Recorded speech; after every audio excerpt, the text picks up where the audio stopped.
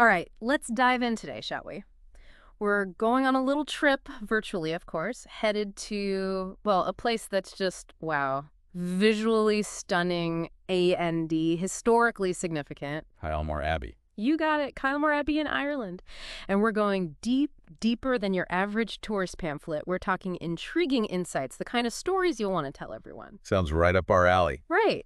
So our guidebook today, it's called the Kylemore Abbey Visitor's Guide. It's from lovearandel.com, which, by the way, is a fantastic resource in general. I've seen their site. Lots of great info. Exactly. And this guide, it's not just dry facts. I mean, there are IS history, but also romantic tales and practical tips. So we'll make this deep dive, informative, A&D fun. What do you say? Let's do it. I'm ready to be transported. Okay, so first things first.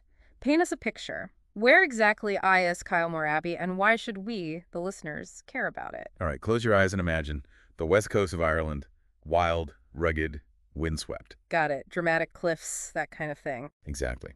Now zoom in on a region called Connemara. It's famous for, well, pretty much being unbelievably beautiful. Mountains, lakes, you name it. Okay, so picture postcard Ireland. And Kylemore Abbey is smack dab in the middle of that. You got it. And it's more than just scenery, though that IS, amazing. It reflects, well, love, loss, and a whole lot of Irish history all wrapped up in one place. Okay, now you've got my attention. So we've got to talk about this love story I keep hearing about. It's not your typical romance, is it? Oh, not at all. This is 19th century epic love story territory. Mitchell and Margaret Henry, that's where it starts. Mitchell, he wasn't just some love-struck lad, right? Nope, wealthy businessman. But he fell head over heels, first for Margaret, then for this whole Connemara region. Ah, so he didn't just buy her flowers, he went all out. You could say that. He built her a castle overlooking a lake as a testament to his love. Can you imagine? Wow, talk about grand gestures. But there's a but here, isn't there? It can't all be sunshine and roses. Sadly, no. It's a bit like those old romantic tragedies. Just a few years after the Abbey was finished, Margaret, she died while they were traveling in Egypt. Oh, how awful. So what happened to Mitchell? Did he just abandon the Abbey? No, he retreated there, spent the rest of his life at Kylemore, surrounded by, well, the memories of his wife. That's heartbreaking, but it adds so much depth, doesn't it? It's not just a pretty building. It's filled with emotion. Absolutely. And the story doesn't end there. This place, it went through some changes, went from a home to something, well, quite different. Okay, now I'm really intrigued. So from a love nest to what exactly? In 1920, it was purchased by Irish Benedictine nuns, the Irish Sisters of Charity, they're also known as. Wow, from a symbol of love to, well, a religious order. That's a huge shift. So what did the nuns do with the Abbey? They turned it into a girls' school, boarding A&D day school, and it lasted almost a century. Imagine generations of girls learning and growing within those walls. Wow, that's incredible. So much history in one place. And speaking of, we can't forget the building itself. This architecture, it's described as classic Gothic. What does that even mean? Think dramatic. Soaring arches, intricate stonework, the kind of details that draw your eye upward. I'm getting a very Hogwarts vibe. Am I off base? Not at all. Gothic architecture, it's meant to inspire awe. Makes sense for both a grand home and a religious place, right? Totally. So pointed arches, stained glass, all that good stuff. Oh, yeah. And get this, the guide mentions gargoyles. Lots of them, all over the exterior. That's a bit of a spooky vibe, doesn't it? Definitely. And the location is just, well, perfect. Right at the foot of a mountain, super dramatic backdrop. Okay, this is going on my travel bucket list for sure. But the Abbey itself, it's just the beginning, right? There's more to see on the grounds. So much lore. There's this Victorian walled garden. 6 acres, enclosed by stone walls, a world of its own. A secret garden. Sign me up. This isn't just A&Y garden, though. Think geometric patterns, tons of different plants. Meticulously designed it was. Sounds impressive. But why go to all that trouble for a garden? Was it just for looks? It reflects the Victorians, their whole mindset. Order, control over nature, that was big for them. It wasn't enough to appreciate nature, they had to shape it, you know. So the garden itself is like a statement, a piece of art? Exactly. Yeah. And speaking of art, we can't forget the chapel on the grounds. It's neo-Gothic, stunning stained glass, marble altar. The works... Wait, the guide, it mentioned something about frescoes. Right. Scenes from the life of Christ all over the chapel walls. And here's the thing, it doesn't go into detail about which scenes. Ooh, a mystery. Makes you want to go see for yourself, doesn't it? Absolutely. And that's part of the magic of Kylemore Abbey. It's a place that rewards curiosity. It makes you want to look deeper. So far, we've got a Gothic castle, a love story, a school, a garden straight out of a novel, and a chapel with mysterious art. What else could this place possibly offer? Well, we haven't even talked about the mausoleum yet. The what now? The mausoleum. It's where Mitchell and Margaret are buried, together, overlooking the very castle he built for her. Adds another layer to the whole thing, wouldn't you say? Wow, it does. Makes you think, huh. Okay, listeners, I think we need a moment to process all this. Take a deep breath. Imagine yourself in this incredible place. We'll be back soon to explore even more of Kylemore Abbey. All right, we're back. Kylemore Abbey, still buzzing about it, honestly. That love story, it's just, wow. Yeah, definitely not your average romantic tale.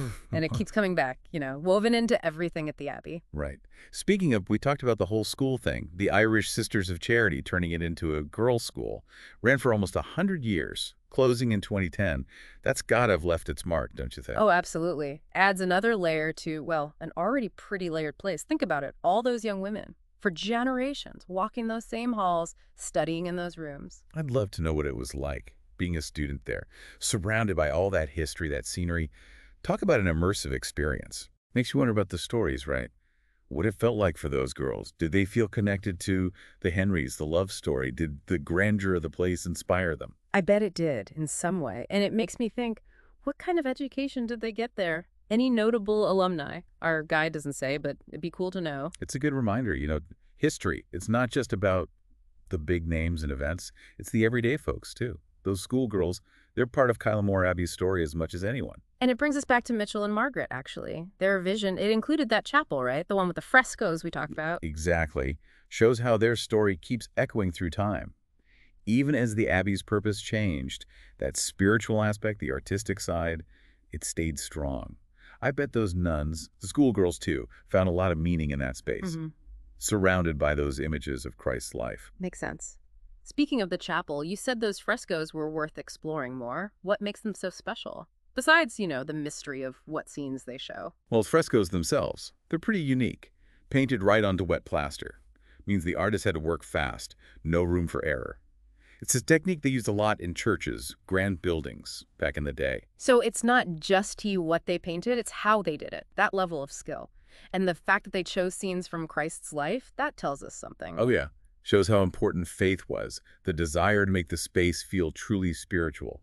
Remember, Mitchell built the Abbey for Margaret out of love, but it was meant to be beautiful, faithful, a place for reflection too. And let's not forget the when and where, Victorian era, huge religious revivals happening. Plus, they loved Gothic architecture, all about that sense of the divine, like you said before. Exactly. So those frescoes, they're not just decoration.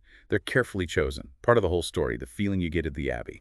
They make you think about faith, what it meant to the Henrys, the nuns, even the schoolgirls. Wow, so many layers here. History, architecture, art, faith. It's almost too much to take in. But in a good way, right? Shows how rich Kylemore Abbey is. It's a reminder to slow down, pay attention, experience it with all your senses. And that reminds me, we got to talk about that garden more. The Victorian walled garden. It's more than just flowers and trees, isn't it? Oh, way more. Imagine this. You walk through a huge archway, and suddenly you're in this world of color. Amazing smells. It was designed to be a Victorian masterpiece, where nature meets, well, human control. You mentioned geometric patterns. That's not random, is it? What's the deal with that? Goes back to that Victorian thing. Order, control. They loved symmetry, arranging things perfectly. It's how they saw the world, trying to make order out of nature, which they thought was kind of wild and messy. So like a little paradise they built, all balanced and perfect. Exactly. And in this paradise, they had all kinds of plants, rare ones from all over the world. It was a way to show off their knowledge, their connections, like they could tame even the most exotic things. It's amazing how much a garden can tell you about people, huh? Over the whole time period. Shows you got to pay attention to the details. And don't forget, just being in the garden. The colors, the sounds, the smells, it hits all your senses. Place to escape, to reconnect with nature, even if it's a super controlled version of it. Okay, I'm sold. This garden is on my list. But we haven't talked about the mausoleum yet. That final piece of the puzzle, Mitchell and Margaret buried together, looking out over the castle he built for her. It's sad, but also, things came full circle. It is poignant, isn't it? Shows their love story didn't just end. It's still there in the Abbey. The mausoleum adds that weight, makes it real. More than just a story in a history book. And it makes you think about life, loss, how love can last. Those themes, they seem to run through the whole Abbey, from the very beginning to, well, its time as a school, a place for reflection. It's like every place has a story to tell, doesn't it? Layers of history of people's lives. And sometimes those stories, they really get to you. Make you think about your own life, your relationships, how we all fit into the bigger picture. As we wrap up, I want you to imagine something. You're standing in that chapel, light coming in through the stained glass. What do you feel? What stories do you hear? In the quiet. Hold on to those feelings, because we've got one last part to this deep dive. More takeaways and a final thought to leave you with. We're back, one last time. Kylemore Abbey. Honestly, I'm a little sad to be wrapping up this deep dive. It's just such a captivating place. More than just a place, really. An experience, you know? It does stick with you, that's for sure. And you were talking about those feelings being in the chapel. It's interesting how a space can do that, make you feel all kinds of things. Right. For me, it'd be, I don't know, awe. Seeing all that artistry, the skill, and then a pang of sadness thinking about Margaret's story, but also peaceful, somehow. Like the Abbey has soaked it all up over the years, the emotions. Makes sense. It's the power of place, I guess. Some spots, they become like holders of all that shared stuff, the feelings, the experiences. All those people who've walked those halls, found comfort in that chapel, been inspired by the nature around it. It leaves a mark, doesn't it? I think so. And our guide, it mentions the practical stuff, right? Visiting tips. Book tickets ahead, wear comfy shoes, give yourself plenty of time.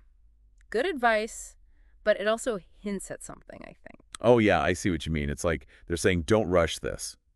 Kylemore Abbey, it's for savoring, taking your time, wandering those gardens, really letting it sink in. And remember, they recommend the guided tours. It's like, there's more here than you realize. Let us show you. Exactly. And when you engage with all that, the history, the details of the building, the stories of the people, it becomes a richer experience, doesn't it? More meaningful. You're not just seeing a place, you're feeling it. I love that. It's not just ticking a box on your travel list. It's about immersing yourself in all of Kylemore Abbey, past and present. And honestly, I kind of feel like I've done that already, even just talking about it. Me too. But even with all we've covered, there's always more to learn, more stories to uncover. That's the cool thing about a place like this. It makes you want to keep digging, even after you've left. So true. I think that's a great place to wrap things up. We've talked about the history, the architecture, the human side of it all, even some tips if you DO, go visit. But in the end, Kylemore Abbey, it's something you got to experience for yourself. Couldn't agree more. And when you're there, remember all this we've talked about. Let it all wash over you, the history, the art, the stories. Who knows what you might discover. That's what I love about these deep dives. Always something new to learn. Until next time, folks, happy exploring.